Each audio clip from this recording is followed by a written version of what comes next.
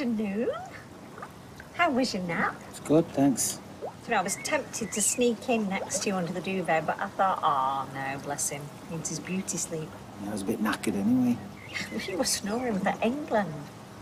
Anyway, never mind that. Go and get your budgie smugglers on, because the water's lovely. I've just had a shower. So? I don't want to prune, do I? And apparently hot water's not very good for you when you've had a serious heart condition. And I've got to go to Bistro because I've entered into a raffle for Oliver's charity. One of the prizes is 2 VIP tickets for Worthing County. I don't even like football. Well, I won't take you, I'd take Steve. Oh, right. Well, I'll tell you what, when I've finished up here, I'll come and join you, and we can have a quiet drink, Tim, just the two of us. Well, Steve's going to be there and all, but you can come. More the merrier and all that. Thanks. Let's get ready, eh? Yeah. Don't want to keep Steve waiting, do we? Right, well, here's to your new job, with a bit of luck. And, oh,